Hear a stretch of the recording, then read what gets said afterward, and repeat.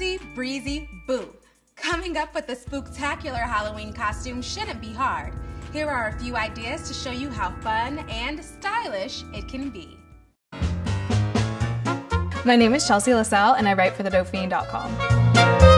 If you have a black suit, Charlie Chaplin is the perfect costume. You just need a bowler hat, you could pencil in a mustache and a cane and you're good to go.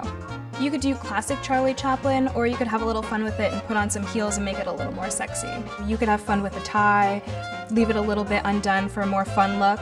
Charlie Chaplin is so iconic that if you have the staples, everyone will know who you are.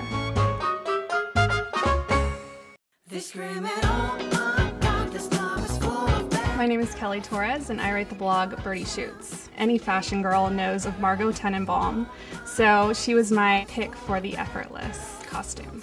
When I think Margot, I think automatically the fur jacket. So that was my first kind of instinct when I put together this costume. And then of course a striped dress with a collar, and then very platinum blonde wig, short with the red barrettes. The very stern look, the kind of I don't care attitude that goes along with playing her character. I'm Beth Ann, my blog is Beth Animal Print. So for the true fashionista, Anna Wintour is very effortless. It's a character, someone that you don't necessarily want to emulate, but you want to play for Halloween.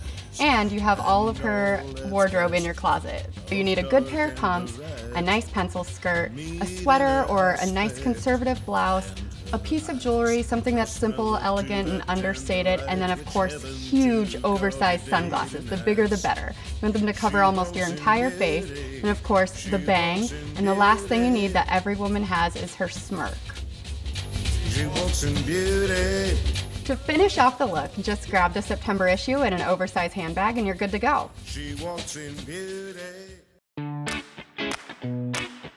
I'm Alina and my blog is Style by Alina. Pippi Longstocking is a super cute, she's kind of silly, but she has a really whimsical charm about her. So basically just grab a random tube top denim dress and just accessorize like crazy, layer myself with just cut off socks. To make it look homemade, I added some patches around the dress, just from scraps of fabrics. For Pippi's hair, all you need is 2 cute braids, a coat hanger to make them stick out and look really cute. It's really easy, it's effortless, and it's super fun.